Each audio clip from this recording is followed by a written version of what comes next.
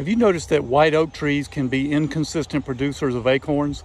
Well, Dr. Craig Harper and Jared Brook at the University of Tennessee did a study on this. They studied 100 white oak trees over 10 years.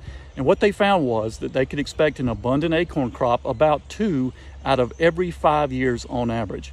They also found that not every white oak tree is a consistently good producer in abundant years. Only 11% of white oak trees are excellent producers of acorns in an abundant year. That means most white oaks are average or below average acorn producers. That means it's important for you to do your scouting every year and find out which trees are producing acorns. And in a scarce year, when you find that good producer, you're going to be set.